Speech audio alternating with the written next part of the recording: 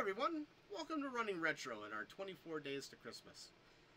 So today we start a new vein. We start the disasters. Let's see what our first one is.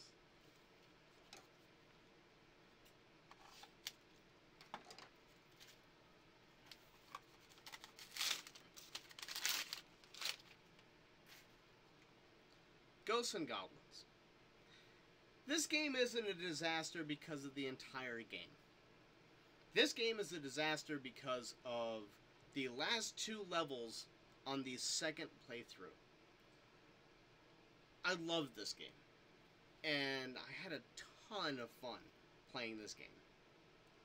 But at the end of the day, when I stepped back and we took 7.5 hours to beat it all the way through twice, the first playthrough felt really good, and if I'd stopped there, it probably would have made my list of classics in my head.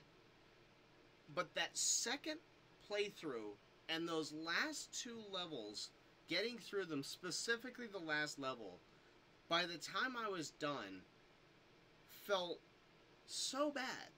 And I felt like we were so helpless getting through it, and so unempowered, that it just sticks out in my mind. And every time I look at this, wanting to go back and play it again, if it had been just the first playthrough and I hadn't done the second playthrough, I'd want to pick it right back up and play it again now. But because of that second playthrough and the end of the second playthrough, I need to let this one rest for a while. I need to just put it down and give it a break.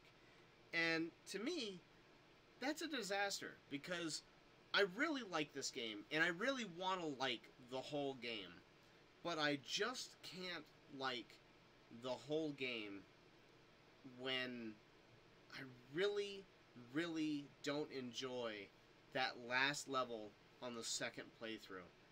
So, it's a great game. It's worth playing, and the first playthrough is fantastic, but the second playthrough just has those moments that turn it from being pretty fun and challenging to kind of a grindy struggle. And unfortunately, that felt really bad. So it falls under our disaster games.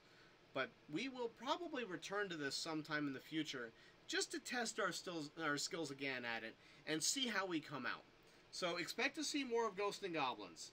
We will do more, and we have to beat Super Ghouls and Ghosts on Professional. So all of that will come back, but for the moment, this game feels like it was a little bit of a disaster by the time we were done playing it. But we'll see if we can come back and change that experience.